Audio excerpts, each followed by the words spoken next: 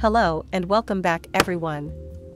Today we will look back at the 1966 American TV series The Green Hornet. We will revisit the cast of the TV series and we'll find out what happened to them. I will also tell you some interesting trivial facts you probably did not know. So let's jump right into it. Dan Williams died at the age of 82 years in 2016 from renal failure.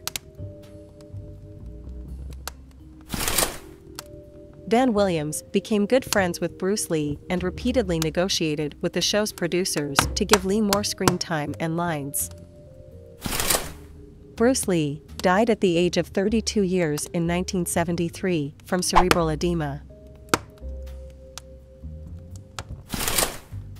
This show crossed over with Batman, and it was revealed that Bruce Wayne and Britt Reid were rivals as youngsters, and Britt was a champion marble shooter.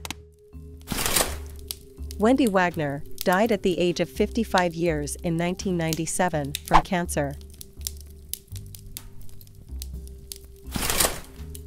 Bruce Lee once said that he was selected for the role of Kato because he was the only Asian actor who could properly pronounce Britt Reid. Lloyd Gough died at the age of 76 years in 1984 from aortic aneurysm. The character of Britt Reid/Green Hornet was created by the same people who created the Lone Ranger, and was said to be the great-nephew of the Western hero.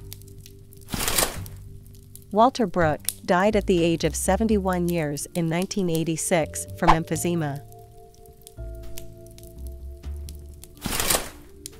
Kato is a Japanese name, as in the 1936 radio show Kato was Japanese. This was changed in 1939 due to world events. Kato briefly became Korean before settling on Filipino for nearly all of the 1940s. By the 1960s, he was regarded as a generic Asian, enabling Chinese-American Bruce Lee to be cast.